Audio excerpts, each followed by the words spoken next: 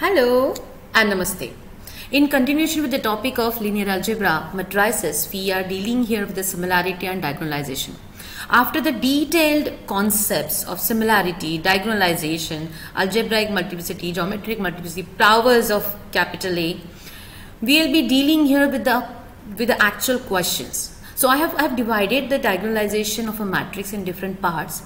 This is the first part we are dealing here with. Let's get started.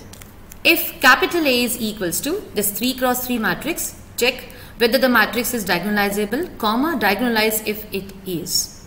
Then what we have to do it, we have to find out the eigenvalues and eigenvectors. So the procedure is the same because it's a 3 cross 3 matrix. So characteristic equation is given as lambda cube minus summation of aii lambda square plus summation of mii into lambda minus determinant of A is equals to 0. So we'll be finding out summation of aii, summation of mii, what we have done it so far. Please do follow this I button from here so that you can just reach to the previous sessions where I have explained this, how to find out the eigenvalues and vectors in detail. So finding the determinant, take these values, put it here as summation of mii, determinant of A. We'll be getting the characteristic equation as lambda cube minus 11 lambda square plus 36 lambda minus 36 is equals to 0. Therefore, the eigenvalues for this particular would be lambda equals to 2, 3, 6. And therefore, as all the eigenvalues are distinct, capital A is diagonalizable. We are aware of this. We have seen the last concept. This is as a theorem.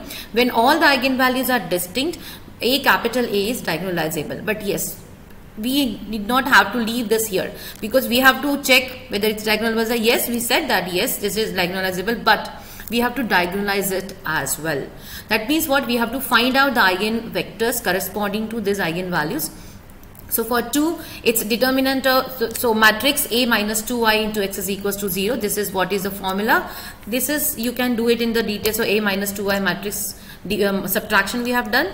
Then again, as lambda equals to 2 is distinct, we have seen that. Again, I will suggest you to follow this I button to reach to the values where we have discussed in detail eigenvalues when the to find out the eigenvalues and vectors when the eigenvalues are distinct. So again, we are just going ahead. So I'll just go fast forward, assuming that you are not a first time visitor for this particular session. So if you are, please go back and try to look at those from the beginning, that is of eigenvalues and vectors, to understand this particular topic. So this is, we are going to use the Cramer's rule. For the Cramer's rule, we need two equations. Then we have said that x is equals to minus y is equals to z. We have got this as a vector. Again, as this is a vector, sometimes some books are referring this as a basis also. So let us find out that as well. So basis means just you have to say it's equals to t, and then we have to find out the common, that is t is out 1, 0, minus 1. So we are assuming that, or we are saying that x1 is 1, 0, minus 1. Where x1 forms a basis for the eigenspace corresponding to lambda equals to 2. Moving ahead for the lambda equals to 3. So it's like quickly I just go through it. Please do follow the previous session so that you will get understand this particular to find out the eigenvalues and vectors in detail. So we have got it here x2, which is a basis for the eigenspace corresponding to lambda equals to 3. Similarly for 6, as lambda equals to 2, 3, 6, 3 of them are distinct. We have use the same method of using the Cramer's rule. We have found out the vectors corresponding to them, x1, x2, x3. So x3 in this case is for lambda equals to 6. We have got it as 1, minus 2 and 1. Now the main part for this particular question, so it's like an old book, we are putting a different or a new cover with the concept of diagonalization. So we have done the same, finding out the find eigenvalues and vectors of this matrix. Now what is the next, how are we diagonalizing it is the next part. Now we have got lambda is 2, 3, 6. For this 2, 1, 0, minus 1 as a vector. For 3, 1, 1, 1. For 6, it is 1, minus 2 and 1. How we can go ahead with? So algebraic multiplicity of 2 is equals to geometric multiplicity of 2 is equals to 1. That means what? For this 2, 1 vector. For 3, 1 vector. For 6, 1 vector. Please do follow the previous session where I have explained the concept along with few of the examples like this. So again, this is also same, equals to 1. For 6 also, AM and GM will coincide with each other, means they are equal.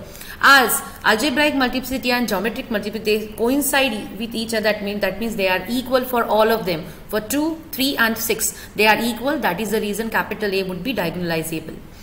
What do you mean by that? That means this capital D is getting formed, which is a diagonal matrix having the diagonal elements as the eigen values of capital A. So we have got 2, 3 and 6 as the eigen values.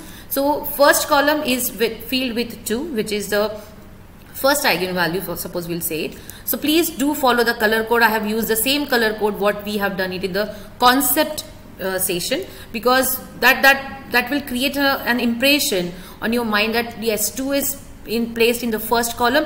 Accordingly, we have to place this first column filled with the eigen vector for this 2. So it's 1, 0, minus 1 as the first column of capital M.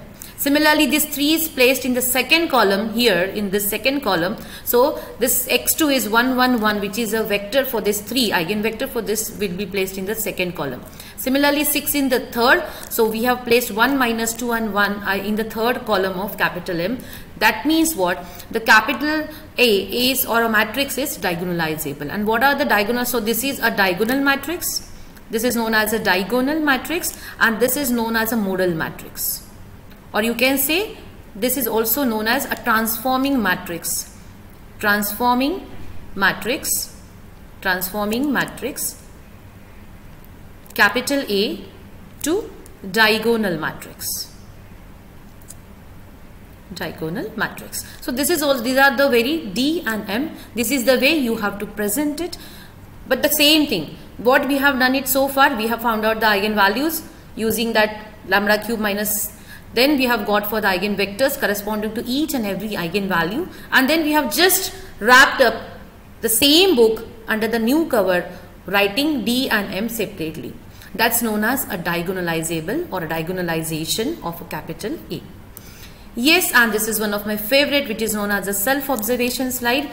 1, 2, 3 matrices has been given along with the answers. So D has been given. If you are changing the position of this 1, minus 1 and 4, accordingly these 3 columns will change according to what you are changing this D as. So this is an example. This is the answers I have given you along with the same color code.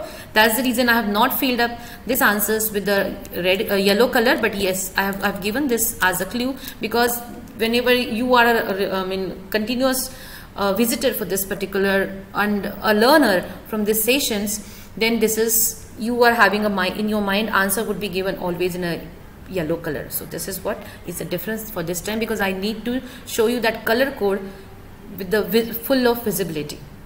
I hope you must have understood the concept of diagonalizable and diagonalization. We have this is just a part 1. Please do connect with us and be in touch with us for the upcoming sessions on the different parts. Thank you. Yeah, happy learning. Bye bye.